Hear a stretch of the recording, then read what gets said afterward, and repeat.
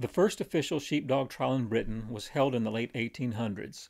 Sheepdog competitions were originally held to determine how well the local dogs performed under equal conditions. The various phases of the original trial course were designed to mimic real work. As the years have gone by, sheepdog trials have evolved into keen competitions between the dog and handler teams. However, the original basic design of the International Sheepdog Society trial course was so well thought out that it remains the standard to this day. The most important and natural skill in a well-bred working border collie is called the gather. This is basically going out, collecting all the sheep, and bringing them to the person in a more or less direct path. Sometimes even young puppies can be seen exhibiting a form of this inborn skill, as we see here with this 12-week-old puppy in its first time working sheep. The gather can be further broken down into three phases, the first of which is the outrun, where the dog runs out either to the right or left in a curved pattern to get behind the sheep without disturbing them. Once in position to bring the sheep to the person, the dog performs the lift, which is where it makes contact with the sheep and communicates that they are to move forward and in which direction they should go. Lastly, the dog proceeds to bring the sheep to the person in the fetch. In a farm or ranch situation, the gather may vary tremendously in the distance, terrain, and the obstacles encountered, such as streams, woods, and as we see here, fence lines separating fields. Also, the method the dog uses to contact and lift sheep is different depending on the number of sheep and how spread out they are.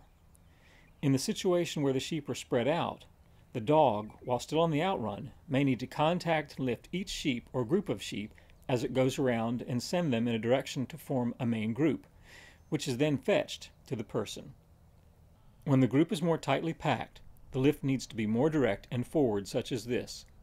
Either way, it's the dog's job to assess the sheep and use the correct method to convince them to move forward toward the person. The lift is an important phase of the gather as the dog and sheep size each other up. Here is the lift of a tightly packed group from the perspective of the sheep being turned. And here's a lift from the perspective of the dog persuading them to turn. However the lift is accomplished, the dog must work hard to keep the larger numbers of sheep both together as a group and moving forward toward the person.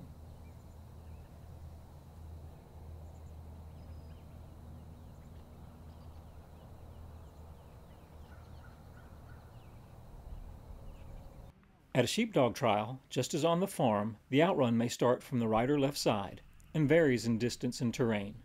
In a trial situation, the field tends to be more open and encouraging of the natural shape a good border collie instinctively chooses when running out to get the sheep.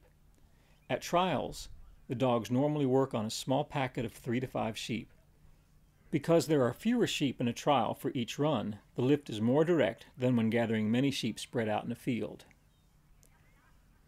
Sheep in a small group feel more vulnerable and uncertain than in a large group, which can make their behavior less predictable. Also, in order to make the trial situation more equal for each dog and handler team, the sheep are held in the same approximate area for each run using other dogs, people, and sometimes horses. Therefore, the various pressures the dog must read and react to when it takes control of the sheep can be more challenging than on the farm. The fetch in a trial is judged on how efficiently the sheep are brought on a designated path, which is usually straight through a set of gates about halfway to the handler's post, where the handler stands. As you can see here, the sheep have different ideas about where they want to go, and the dog and handler must work closely as a team with fine-tuned communication in order to convince the sheep to follow the most direct path. As the sheep near the handler's post, the dog and handler team is expected to bring the sheep around the post as closely and well controlled as possible. The sheep may not be used to being close to people or dogs, so going neatly around the handler's post can take skill and finesse to accomplish. This turning exercise completes the gather, and while it's not specifically something done in normal farm work, the ability of the dog to hold the sheep in an orderly fashion near the handler is a very valuable tool for many tasks on the farm, such as up-close checking and treating sheep using a fence or fence corner. As the sheep go around the handler's post, the trial phase called the drive begins.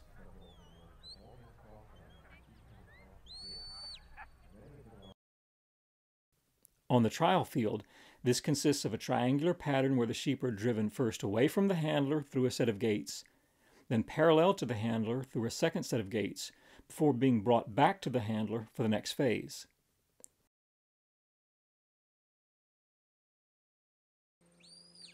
Again, good teamwork and skill are needed to guide the sheep on a predetermined direct path with obstacles, such as freestanding gates, that they must be taken through.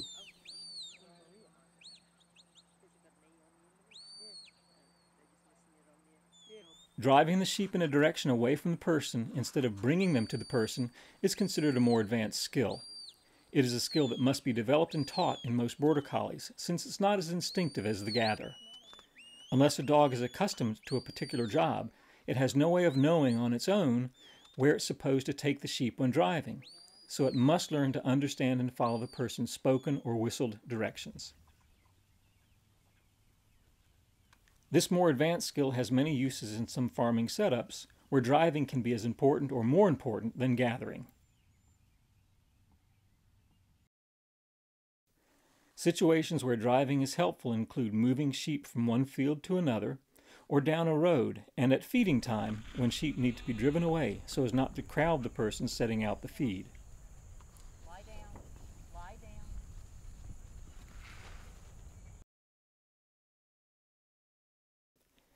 In most sheep operations, there are many situations where sheep need to be contained in smaller areas such as pens. In this situation, sheep are taken to a smaller holding area where they can be wormed and vaccinated. Because they're in a large group and used to this holding pen, they go in fairly easily.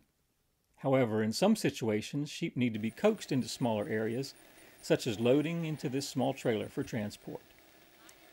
At first, they will usually try their best to outsmart and outmaneuver the person and dog. In order to be handled for many standard procedures on the farm, the sheep must learn to accept being put into a small space.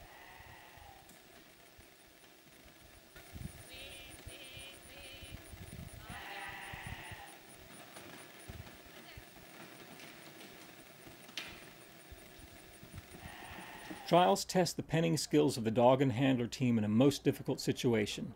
A freestanding pen where the sheep can keep circling the pen unless the dog is in exactly the right position to prevent them.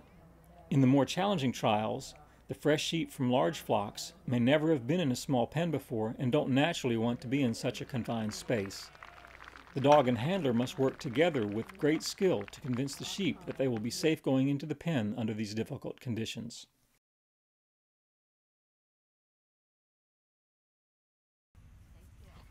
Sheep on the farm can be sorted in any number of ways depending upon available equipment and situations.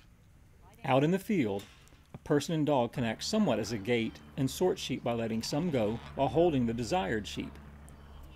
In very open areas, far from any handling equipment, this is an efficient and common way to use a dog. Even with optimal handling equipment, it's sometimes less stressful on the sheep to shed and hold them in the open, such as here where ewes and newborn lambs are shed and held from the others while the lambs are caught to have their tails banded. They could also be treated or ear tagged using this method at the same time.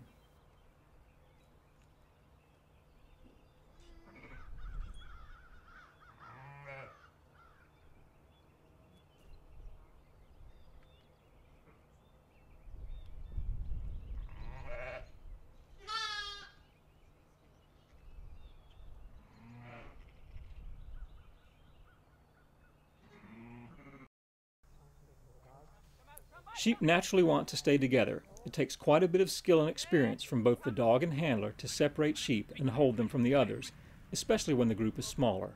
In normal trials, the shed requires either one or two sheep to be separated from the others, unheld until it's determined the dog has control of the shed sheep. In most trial situations, it's considered optimal for the dog to come into a space and hold the last sheep in the group because it tests the dog's courage to confront a determined sheep head-on. Sometimes, mimicking a farm situation where specific sheep need to be separated from the others, a trial shed will include marked sheep that must be let go or shed and held as required. People in the big cities might find it hard to imagine, but there are still many rural areas in the United States where large numbers of livestock are raised. Figures for January 2011 showed over 5.5 million sheep in the U.S. Many areas where sheep are raised are not accessible to four-wheelers or even horses, but they are accessible to dogs. As long as people continue to demand meat and other products from livestock, there will be an important role for herding dogs to help manage them. And even though some would call the modern sheepdog trial a sport, it still has a purpose in helping to define high standards for training dogs for real work situations.